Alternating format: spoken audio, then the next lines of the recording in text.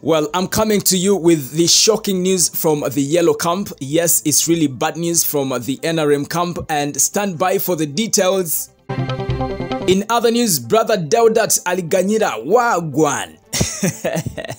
I'm going to tell you what exactly is happening in brother Deodati Aliganyira's camp, but it's not really good news right there.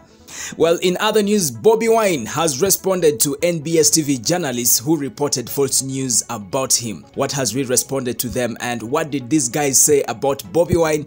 I have all the details right here on the Buzz UG. Subscribe in case you haven't, and also tap on the bell for all the notifications. We are talking about 11.3k subscribers, and remember, our target is 20k subscribers for now.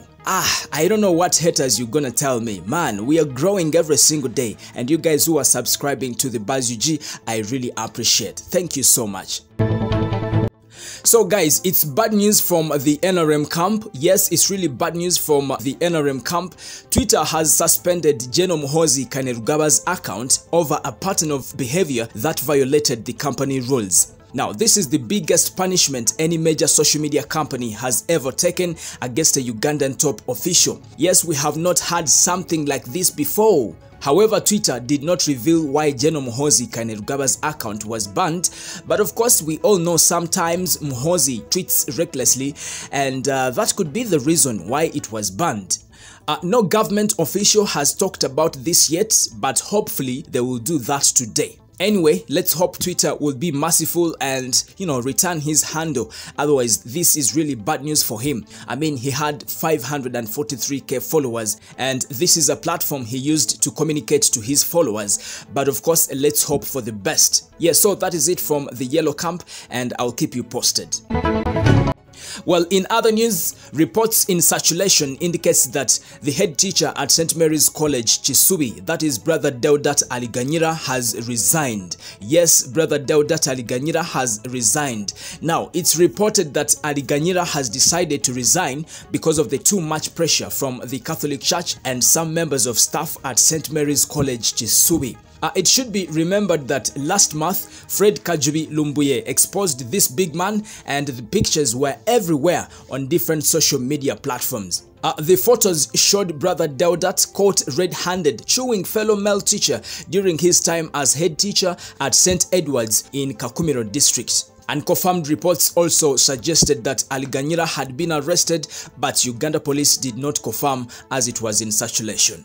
However, other people came out and said it was Photoshop, but of course Fred Kajubi Lumbuye maintained that it was true. The big man was caught red-handed chewing fellow male teacher at St. Edward's in Kakumiro district. And right now, the latest news in circulation indicates that this big man has resigned as head teacher at St. Mary's College, Kisubi. I remember Fred Kajubi Lumbuye sometime back called upon the Catholic Church to punish this big man, but he has decided to resign even before the Catholic Church announces their next move. Yeah, so that is what is happening in brother Deodati Aliganyira's camp. I don't know what you make of this news, but of course the comment section is right there for you.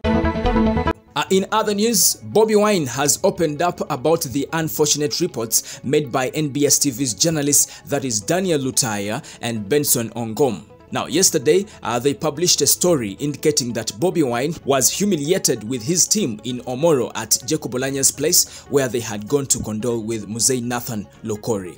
Now, according to NBS, Bobi Wine and his team were told to switch off their gadgets. They were also told to park 200 meters away from the main house, and they also said that Mzee Nathan Lokori rejected the money, and they got Bobi Wine presented to him as a gift.